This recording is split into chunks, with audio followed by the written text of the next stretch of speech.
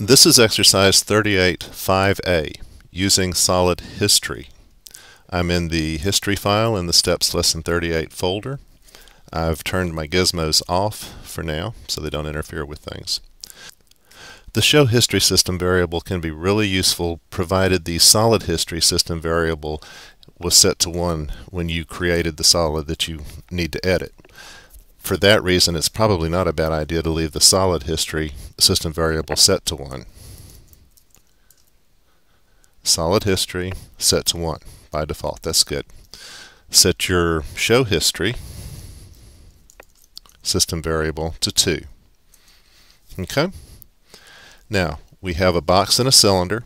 I'm going to subtract the cylinder from the box. From the box, I will subtract the cylinder. And you can see that I can see all the way through. Okay, don't let this little ring up here bother you just now. We'll talk about that in a minute. Now, if you select your model,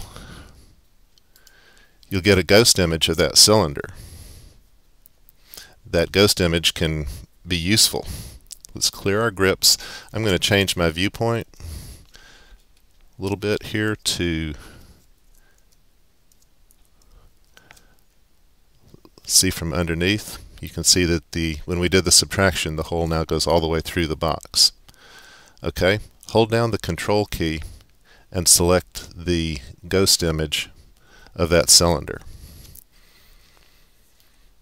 Okay, we can select the downward arrow here and actually move the thing up. Let's move it 0.5. That's nothing on the X and Y directions, but we're actually raising it about ½ inch. Like so. Okay, we will restore our previous viewpoint. And you can see that now the hole does not go all the way through.